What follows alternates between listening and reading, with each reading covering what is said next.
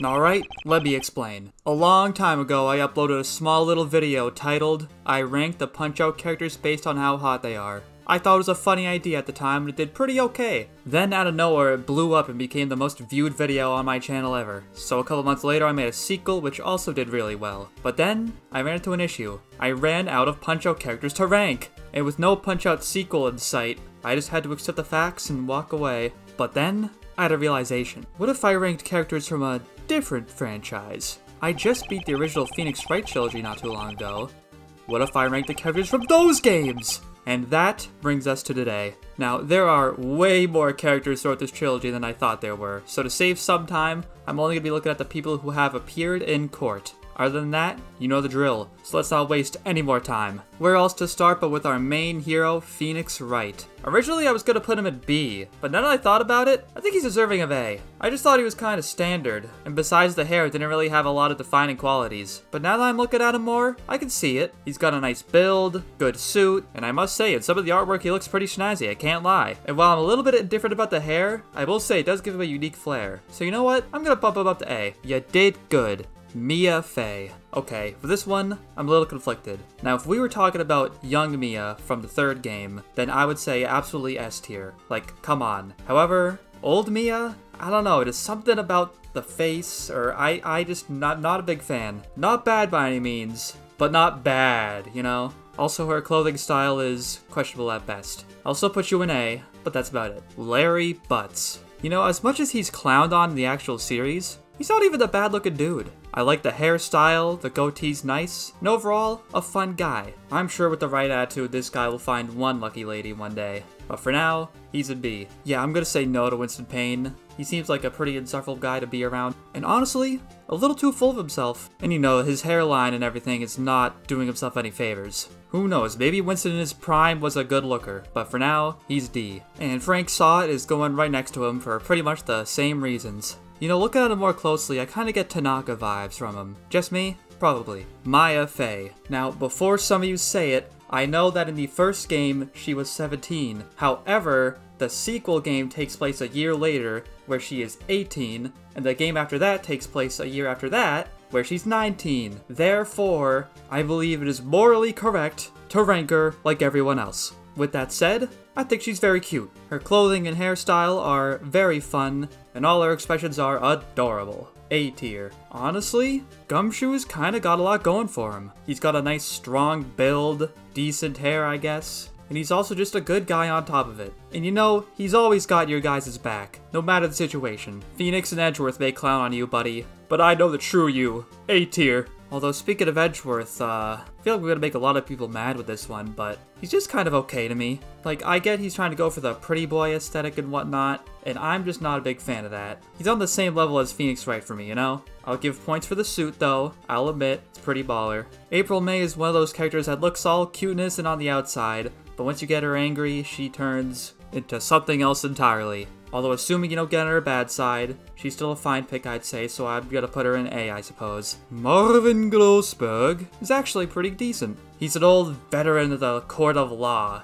and while he might be on the portly side a bit nowadays, it doesn't seem like he lets that get to him. I'll also give points for a perfect mustache. No notes there. Well, it's clear that he's past his prime. He doesn't let that get to him, so I'm gonna put him in top of C for now. I mean, the bellboy is just kinda whatever. Average build, average face. I mean, he's got that little orange highlight in his hair, but that's kind of it. C. Now, my personal feelings towards Red White aside, he's just kinda not that great looking. First of all, the purple hair does not match him whatsoever, and the purple suit to go along with it is also kinda whack. Top that off with his egocentric personality, and it's not anyone I really want to spend more than 5 minutes with at all. C. You know, like, I like Will Powers, he's a nice guy, but at the same time, he's a bit much. Like, just look at that hairstyle. Like, oh my goodness. That is not a man, that is a lion. He's also got the Hulk build going on, which, you know, suits him, but does not help his case in this situation. Again, great guy, but I'm sorry, I'm gonna have to put you in C tier. Yeah, Wendy Old Bag, you know, who's to say that she wasn't a catch back in her day? But now, yeah, she's a D tier. Director guy, you know, props to him for being the director of a highly beloved series, But you know, you could stand to look a little less like Francis from Super Paper Mario. Yeah, I think I'm just gonna slot you right there. And Cody Hawkins is a child, so jail tier. D. Vasquez. Honestly, not my style, but I could definitely see the appeal. She gives big noir vibes, you know what I'm saying? But yeah, again, not my type, C. You know, the thing with Lotta Hart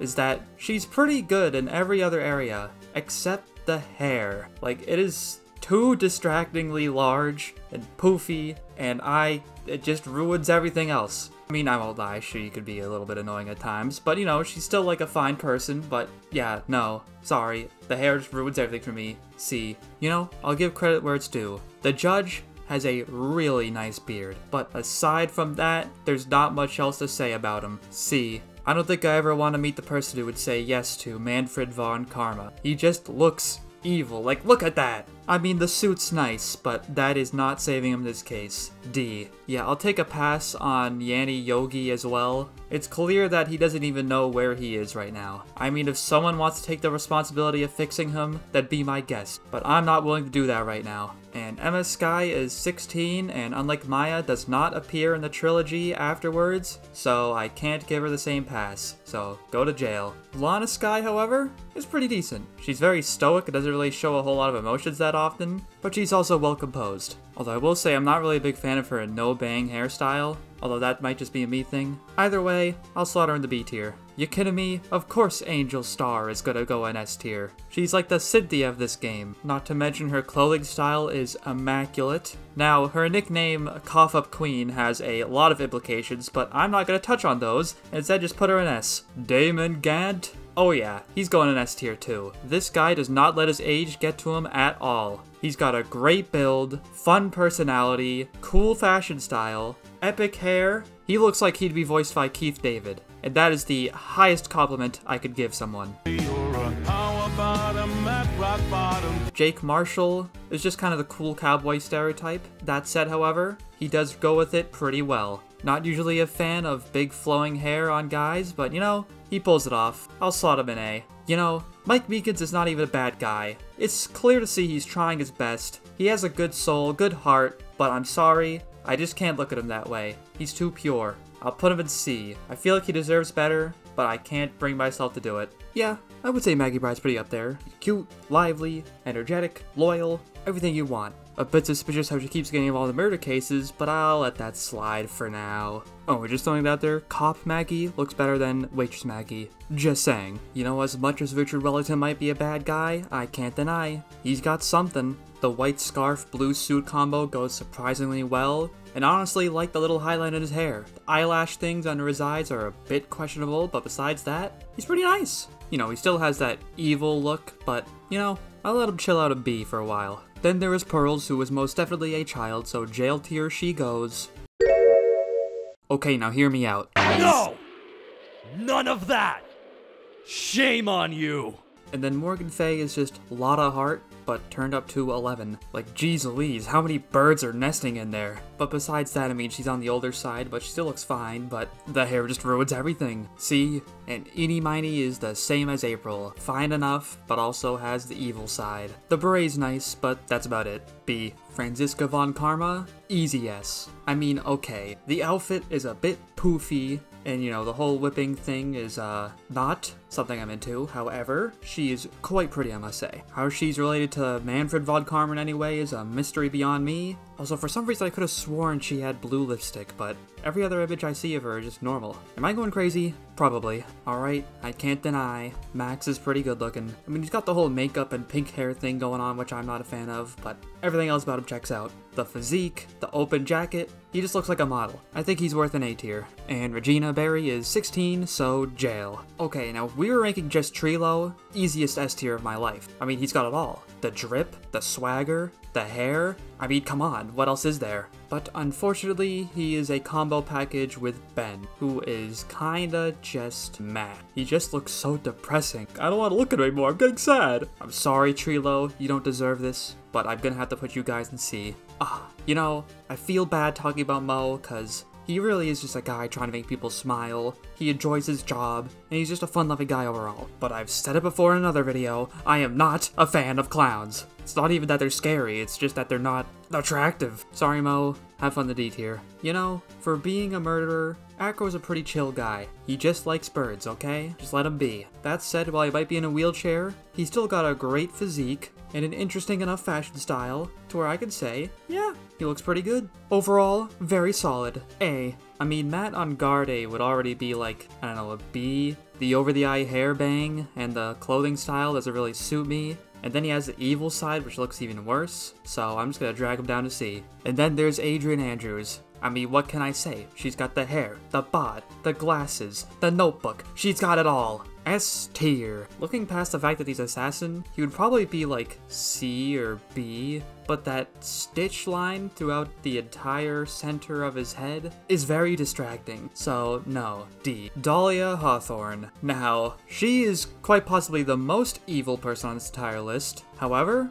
we can't deny, she's not half bad. I mean, they make it a point in the game to show how delicate and ladylike she is. Although if I had to say one thing, her hairstyle's a little weird. The braids on top of her hair are kinda whack. Also, to reiterate, she's evil, so, you know. Still, I have to give her A tier, just cause, you know, Rhonda Light's problem is that he wants to be him so bad, but he knows deep in his heart that he never will. He's like me for real! But with that said, he honestly looks pretty good. I've said before that the pretty boy aesthetic is not my thing. However, he rocks it pretty well with a funky hairstyle, as well as his Mask to Mask cosplay. I'm gonna be nice and give him a B. Luke Atme, on the other hand? No. First of all, the nose. I find that highly offensive, sir. Second of all, the hair. What is that? Also, that's not even a monocle, it's just a magnifying glass. Go to the D tier where you belong. And I don't know how he did it, but my man Rhonda Light got one of the baddest women in the series. I mean, I will question the earrings that just look like car wheels, but besides that, I see no reason not to put her in S. She even rides a motorcycle, like, what else? And speaking of S tier, I believe my man Godot also has a case for being in there. Whether it's before or after the incident, my man is stylin'. My man looks like LT Gray all grown up. I mean, come on. He's got the build, he's got the goatee, and he's got the choice of black or white hair, depending on the version, which both look great, not to mention the confidence. Also, the visor's pretty cool. I want none of you debating me on this. I feel like there's so much to say about G. Armstrong, but I'm scared to. Like, you know, I'm happy he seems to enjoy himself, but, I won't deny that he's a little creepy. Also, his hair is very curly now looking at it. I think I'm just gonna put him in C. He's not terrible, but like, just so not what I'm looking for in this. I mean, the biggest thing about Victor Kudo is that nose. Like, what is the story behind that? Is it like a medical disease? Has he had it all his life? Did it just get bruised one day? I'm very curious to see what a young Victor Kudo looks like, because honestly, nose aside, he looks pretty decent. I'm sure this man was quite the looker back in his day. Or not. Could go either way, honestly. Furio Tigre is El Tigre if he went on the dark side. Yeah, I'm just gonna put this at D as well. Not only is his skin all red, he is also a terrifying beast of a man who even the judge fears. I kinda don't want to go near him at all. The thing with Terry Falls is, he honestly looks pretty normal. It's mostly just the tattoos on his face and his weird mannerisms. I mean, with that said though, he's still nothing special, and the tattoos or whatever just bring him down. It also doesn't help that the only suit we see him in is his prison suit, so that doesn't help him either. So I'm just gonna put him in C. I can't say I'm the biggest fan of Bikini either. Lovely lady, not for me. Honestly, I'm more curious about the guy who decided to name this character Bikini. Maybe in the next game we'll see her husband Speedo. Iris is Dahlia, but good. I mean, I'll say I'm conflicted on whether or not I prefer or dislike the black hair. I don't know, something looks weird to me, like, is it just too glossy? I can't really tell.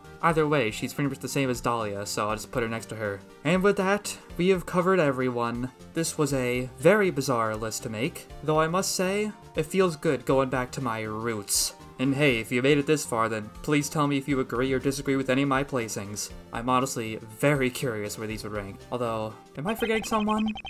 Oh yeah, there was the second judge. I mean, he's pretty much the same as the first judge, but a little bit younger. I'll just probably put it next to him. I probably still prefer the old judge overall, but you know. Okay, now that's everyone. Wait a minute. Well, I guess there was... No, I'm forbidden to speak about him. He's committed too many crimes, I can't bring him up. Oh god, it's too late. roots. That we could think could run. What a blissful beauty.